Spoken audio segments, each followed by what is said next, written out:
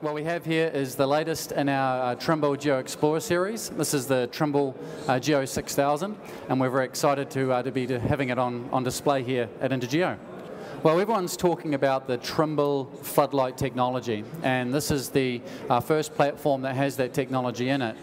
Floodlight is made up of 3 different types of technology. Firstly, advanced tracking algorithms.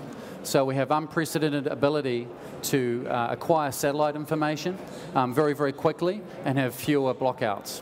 The second technology is what we call altitude-constrained positioning, and that basically provides an additional stream of positioning information when satellites are not able to be observed by the handheld. The third one is the availability of GNSS signals.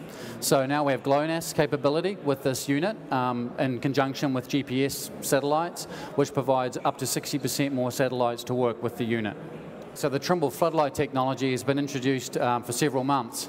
And really what those 3 technologies do together is provide a more advanced productivity for the field worker, so you can achieve the kind of accuracy you can in the past, but in far more places. So for example, in situations where there is heavy forested areas, or with urban canyon with tall buildings, you can now use the handheld to achieve those types of accuracies in far more situations than we have before.